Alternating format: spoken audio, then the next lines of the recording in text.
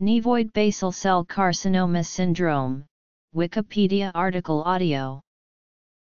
Nevoid basal cell carcinoma syndrome, also known as basal cell nevus syndrome, multiple basal cell carcinoma syndrome, Gorlin syndrome, and Gorlin-Goltz syndrome, is an inherited medical condition involving defects within multiple body systems such as the skin, nervous system, eyes, endocrine system, and bones. People with this syndrome are particularly prone to developing a common and usually non-life-threatening form of non-melanoma skin cancer.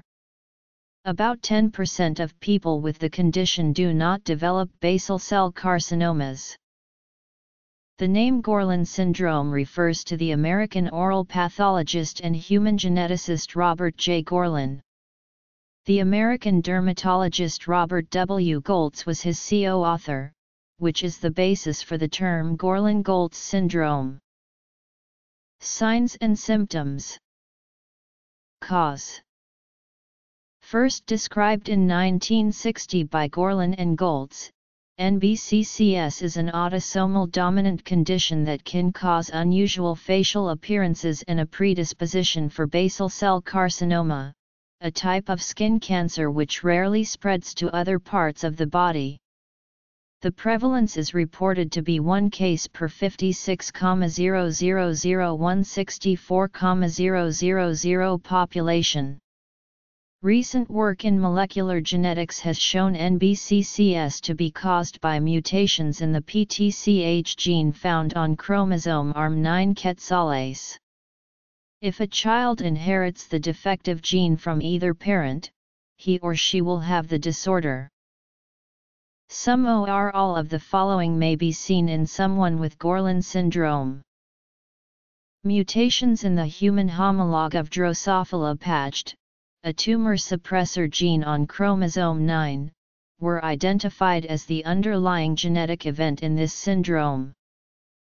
Diagnosis of NBCCS is made by having 2 major criteria or 1 major and 2 minor criteria.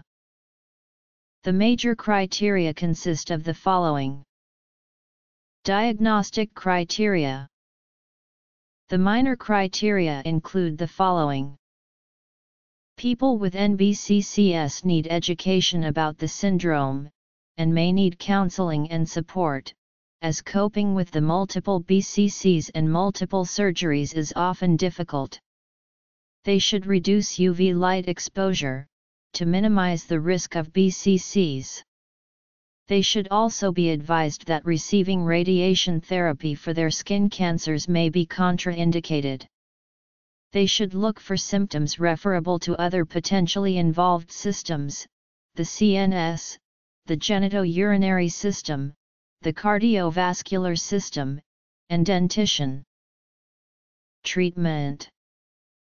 Genetic counseling is advised for prospective parents, since one parent with NBCCS causes a 50% chance that their child will also be affected.